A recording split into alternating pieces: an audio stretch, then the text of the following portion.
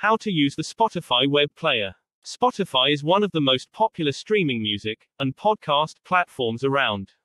A big part of that success is the ubiquity of the Spotify app. It's available on every phone, tablet, and computer you can imagine, including web browsers. The great thing about the Spotify web player is it functions exactly like the desktop apps for Windows, Mac, and Linux. The only thing it can't really replicate is playing music in the background. You'll need to keep the tab open. The Spotify web player is not simply at spotify.com, though you can find it there.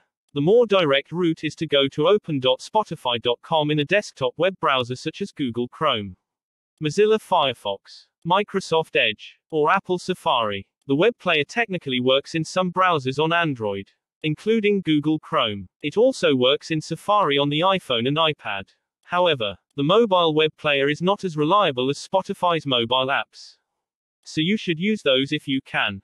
Using the Spotify web player is essentially the same as using the desktop app.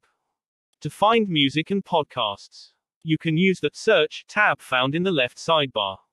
From there you can click the three-dot menu icon to edit details.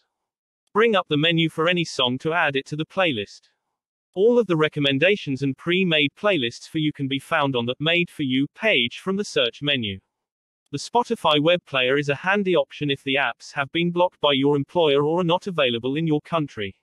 You'll still need to get past the geo restriction if you want to use it or find content from other countries. To do that, a VPN is your best choice. A VPN simply allows you to connect to a server in a different location so it will appear as if you're browsing the internet from there instead of your real location. There are plenty of great VPN options available today. Check out our guide on the best VPNs to find one for your needs, whether it's on the web or in the apps.